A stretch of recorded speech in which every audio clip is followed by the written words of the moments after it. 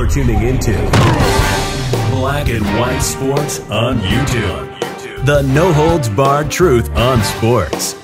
The main event starts now. I'm back. Rodrans for Black and White Sports. Let's talk about Democrat Tulsi Gabbard. Yeah, she introduced a bill, a Democrat did, believe it or not, to keep sports from going more woke. A Democrat did. Unfortunately, she's on her way out because it seems she might be the only one that's got any sense, because she also made a statement involving identity politics that we're going to talk about. As we know, college football's dealing with identity politics. It's all over sports. Yesterday, the media celebrated an extra point made by Sarah Fuller. Good God, give her a cookie. We celebrated an extra point because somebody had a vagina on the field with men. By the way, I looked at the tape. Nobody rushed her during that extra point. Nobody came after her at all. So it was clear she altered the game. She altered the game while it was going on just because she was a woman. That's not the way sports is supposed to be played. Now, Tulsi has introduced a bill. It would be a bill that would bar transgender athletes from women's sports. A valid bill to be introducing. And there's different reasons why, and we'll talk about that. Representative Tulsi Gabbard of Hawaii introduced a bill on Thursday that would specify that Title IX protections are applied based on a person's biological sex, meaning transgender athletes who were determined to be males at birth would be barred from participating in women's sports. The Bipartisan Protect Women's Sports Act, which was co-sponsored by Representative Mark Wayne Mullen of Republican of Oklahoma, would prevent federally funded institutions from permitting a person whose biological sex is male to participate in an athletic program or activity that is designated for women or girls. Quote, this bill protects the sex-based intention of Title IX, protections by reaffirming the biological sex-based distinctions between a man and a woman in athletics. Gabbard said that Title IX is being weakened by some states who are misinterpreting Title IX, creating uncertainty, undue hardship, lost opportunities for female athletes. Yeah, they're taking away potential scholarships, etc., etc. This is all the fallout. You can potentially remove a scholarship from a deserving woman or girl and give it to a man. Let's be honest. Give it to a man, okay? She explained that her bill protects the original intent of Title IX, which was passed as part of the Education Amendments of 1972. Title IX was designed to give women and girls an equal chance to succeed in sports. Allowing biological males to compete in women's sports diminishes that equality. The NCAA currently allows transgender women to participate in women's sports, but Sports Illustrated notes that various branches of the government have made moves to stop them from doing so. And also, some Republicans have introduced a bill. Tom Cotton is one of them that is kind of similar to Tulsi's bill. Now, here's the thing. You knew this was going to happen. The ultra-woke progressive part of the Democratic Party, the squad, the nutcases, they want that identity politics. They want it as woke as possible. So they started attacking Tulsi, right? Calling her transphobic, by the way.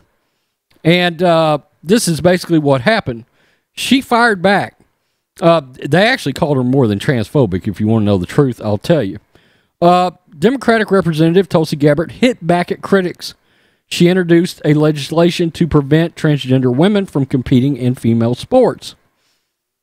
A number of people called Gabbard, who is leaving Congress this month, transphobic And some even called her a right-wing shitheel on Twitter. I hope she decides to come back and run as a Republican. I'd laugh my ass off. She said, I welcome real criticism and real debate, but my so-called critics don't want to debate these issues. They want to just engage in smears and slurs and name-calling. Well, that's the woke left, that is their trademark. They don't want to debate anything. And I'm going to give you an example of something from somebody I know personally. Now, this is what she also said. Gabbard, who decided to leave Congress last year to focus on her presidential bid, said she is maximizing the time she has left in office and says she fears for the U.S. Quote, identity politics is having an incredibly destructive effect on our country. Rather than recognizing what connects all Americans, she is 100% right. It's being done to help people and parties get in power and stay in power by pitting individual Americans against each other. Yeah, absolutely. That is absolutely accurate. Now, and they go on to talk about an LGBTQ activist called her blatantly transphobic. And she come back and said, look, they're using trans people as bargaining chips. And they are. They do it to black Americans all the time, right? The left has tokenized black Americans and used them to gain political strength. Period. They could give a less than a shit about any black American. They don't care what happens to black Americans as long as they stay on the plantation. Same thing with transgender. Same thing. Now, I'm going to tell you, I've got a very highly conservative lesbian friend. And she'll tell you she doesn't subscribe to any of the letters. Okay? And she said she's got friends that are irate with her over that. But the fact is, she put it this way. You are either born a man or you are born a woman. Okay? You don't get to change that. You do not. It's her belief you do not. She says, I just happen to be a woman that digs chicks, but I'm still a woman. So that tells you right there, that's not all views are exactly the same. And look, this is a safety issue. It should be a safety issue with Sarah Fuller. She's out on the field with young men. She can get hurt. She shouldn't be out there. And it's altering the way the guys are having to play the game where competitiveness should be the number one priority. It should be the number one priority. I love the fact that Tulsi recognizes that identity politics is ruining this country. Absolute fact. We got a moderate Democrat that's now leaving. I mean, go figure. She sounds more Republican than some of our Republicans we have right now in office. Republicans in name only. Okay? Now, you have an issue with safety. You have an issue with genetic makeup. The fact is that male can call himself a female all he wants, but when he gets into a physical activity, his bone structure is different. He's going to be more physical, and he's going to potentially get girls and women hurt. Look, if I was a father, I wouldn't want a transgender male on. I wouldn't want. I don't know if it's male or female, and I don't really give a fuck either. Look, I wouldn't want them on the field with my daughters.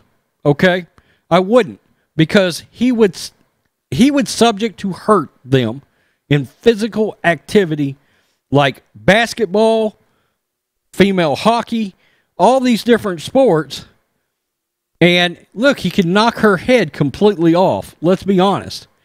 There is a genetic difference there. And I'm sorry if the woke left don't want to recognize that. But at the end of the day, it is. If you peel back all the layers, it's simply a safety issue. It is a safety issue. And let's be honest, there's a physical, true competitive advantage. And these guys wanting to do this, get out on the field, on the court, wherever they are, in competition with women, you're cheating. You are cheating. You can win that event, and I don't no more recognize you as a winner than anything. because you are a man that just beat a woman in a woman's sport. Boy, you're brave and stunning now, aren't you? Tell me what you think, black and white sports fans. I applaud a Democrat, Tulsi Gabbard, for trying to keep some kind of integrity in sports. The fact is, look, the NCAA should pass a policy preventing women from crossing over to men's sports. Again, we've got a safety issue. We got a competitive issue. When it starts altering the game, it needs to stay the hell out of it. Peace. I'm out. Till next time. Thanks for watching the show. Be sure to like, comment, and subscribe. Be sure to tune in next time on Black and White Sports.